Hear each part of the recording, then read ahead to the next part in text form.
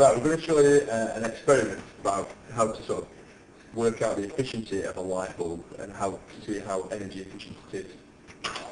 Okay. Obviously when you switch on a light bulb, you have two forms of energy that are produced. You want obviously all the energy to be going into the light, the production of the light. But you don't.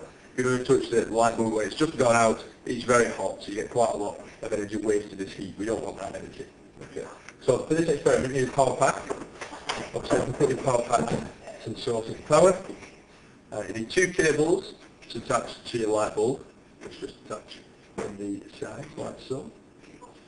You then want to attach it to, I'm choosing to do it in the AC. You can do it in DC as well. I'm choosing it to the AC because I want to mimic the home environment, and at home you use an AC current. Okay, so switch your power pack on, your light bulb should come on. What you want to do for the experiment, you can set it at any voltage, the power pack. Obviously the more voltage you give it, the brighter it'll go, and the more heat you'll have produced. So you'll get a greater range of heat, which we'll explain in a moment.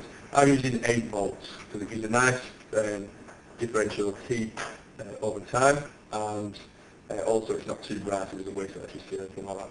Okay, make sure that when you use your voltage, you keep the voltage the same for every single and that sort of thing.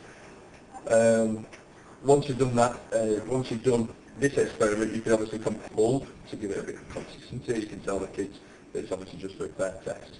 Okay, the water that you're going to be heating up with your bulb, make sure you keep it at a level that is lower than the metal piece of the bulb when it's immersed in the water. Okay, obviously you don't want the water going into the metal, you may short out the bulb, it wouldn't be very good. Okay, so mark the temperature, note the temperature of the water before you start. So this water is 23 degrees. Place the bulb in the water along with the thermometer. As soon as the bulb is in the water, start your stopwatch. Okay, and then time it for 5 minutes.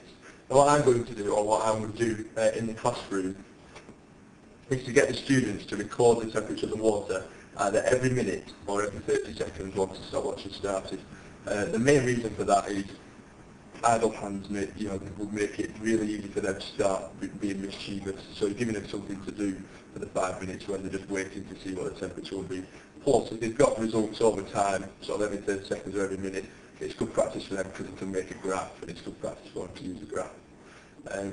Obviously what you want to do at the start of this lesson is to show the kids how to set it up. You can describe the safety procedures whilst you're doing so, so not getting the metal bits of the bulb in the water, and that sort of thing. Once you've done that, once you've done this experiment, you can obviously compare the results of this experiment to an energy efficient light bulb. You can do the same experiment with that. Hopefully if it's energy efficient, it would lose less energy at heat.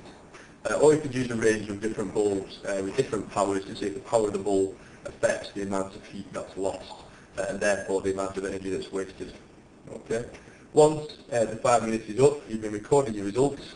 Make sure that when the pupils are taking the bulb out of the water, that they keep the bulb upside down. Obviously it's been dangled in water. If you turn it upside down straight away, the water's going to go into the bulb and it will break the bulb. Okay, so then get them to dangle it on the deck, get a paper towel, dry it off. You can even get them to put it on the paper towel, dry it off, turn off the power, and then start drying the bulb off. And that will be the end of your experiment.